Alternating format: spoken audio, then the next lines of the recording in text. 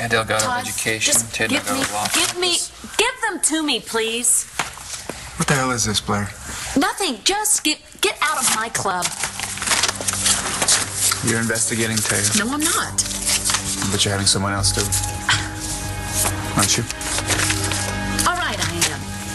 Why? What do you want to know? Your Honor, I'd like your permission to question the witness in his chair. Of course.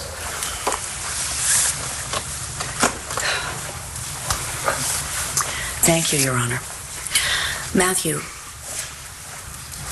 would you explain what happened after your accident on March 6, 2009? I was thrown from the car about 25 feet, I think they said. Nobody knew I was even in the car, but then my dad found me. And then? They took me to the hospital. That's when my life changed.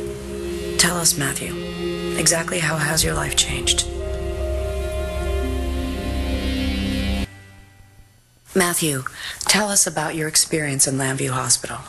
Well, at first I thought I was fine. I asked my parents if I could go home. And I just thought I had a couple bumps and bruises. And then Dr. McBain did a couple tests on me. He checked my feet to see if I felt anything, and I didn't. And then Dr. McBain called a specialist. Did you find out why I can't move my legs? Yeah, we did. It's not temporary, is it? And was your condition explained to you? By the doctor. And then my parents talked to me. Can they fix my legs? You're going to have a full and productive life, I promise. Just tell me. Am I going to be like this for the rest of my life? Just please, be straight with me. Am I going to spend the rest of my life in a wheelchair? Worst case scenario. Yeah. Matthew, how did you feel when they told you that? Don't shut us out. I'm not trying to shut you out. I just need to be by myself. My parents said we were in this together, but they weren't paralyzed. I was. I know. Right now, this seems like the worst thing in the world, but it could have been a whole lot worse. You know, you could have died in that accident, but you didn't. You're still here. And you're still you. How did you feel? Alone.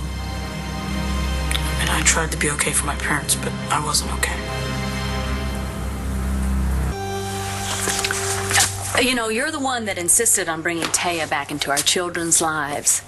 Now, didn't you hire her to win custody? No, I didn't. That was Dorian. I was in a coma. But now that she's back and looks like she's here to stay, I want to know every little thing there is to know about her. Taya has been in Star's life before. You did do a background check on her then. Star's big enough to take care of herself. Now it's Jack and Sam that I'm worried about. Just drop it. Blair, there's nothing else to know about Taya. You sure about that? Well, what do we got here? Her bar exam records. High school records. It's really fascinating. Well, Todd, what about all the other stuff that's not in here? Her life when she wasn't living in Lambview, all that stuff. What the hell are you talking about? Taya Delgado, the missing years. She's hiding something, Todd. Who isn't? I know that she's hiding something. She practically told me when we were down in that basement and almost died. Yeah, I remember that all that from court. That's right. And it's the truth. She has a secret, and I'm going to find out what it is.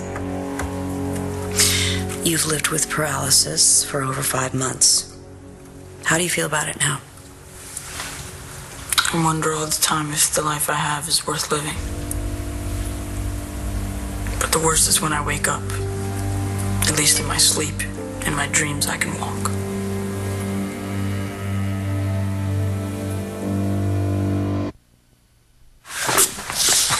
What do you think this big secret of Taya's is?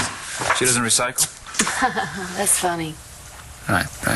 Can't be that because it's got to be big, according to you. So what, is she a mass murderer? Maybe she was a man before. It is huge, Todd. People don't confess little secrets when they're about to die. Claire, come on. Why do you really care about Taya's big secret? I told you already. Right, the kids. Did you really want our children hanging around with someone who's living a lie? This isn't about the kids, and Yes, you know it. it is. No. You're snooping around in Taya's life because you can't stand the fact that she and I are happy together.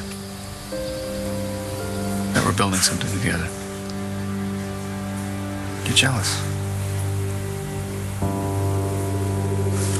Do you recognize this picture? It's the freshman soccer team. Was that you? Yes. I understand last fall you tied the record for goals scored. And this is the basketball team, right? This is you, correct? Yes. You're something of a jock. I guess I was. Now, it says here you're MVP. I wasn't that big, but the coach said I had a lot of hustle. I liked being a part of a team. Why does she have to put him through this? I think he's trying to make a point, and we owe it to him to listen. This is the baseball team, but you're not in this picture. Do you not like baseball? No, I love it. I'd play third base, but the season started after my accident. Ms. Delgado, where are you going with this? I'm trying to establish the quality of Matthew's life before he was injured. The life he hopes to regain. Fine. Keep it moving. Okay. Matthew, let's leap forward to June 23rd, 2009. Did anything of any significance happen on that day? That's the day Dr. Evans showed up.